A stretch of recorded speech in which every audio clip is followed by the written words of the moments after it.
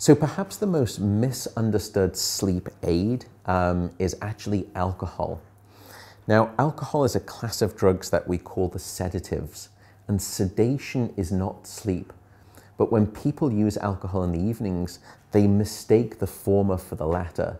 They think alcohol makes them fall asleep quicker. It doesn't. It's just knocking out your cortex in the brain and sedating you more quickly. So you lose consciousness, but you're not going into naturalistic sleep. The second problem with alcohol is that it will litter your sleep with many more awakenings throughout the night. So you're going to be waking up more frequently, which means that your sleep isn't what we call consolidated. You don't have one nice, long, continuous bout throughout the night.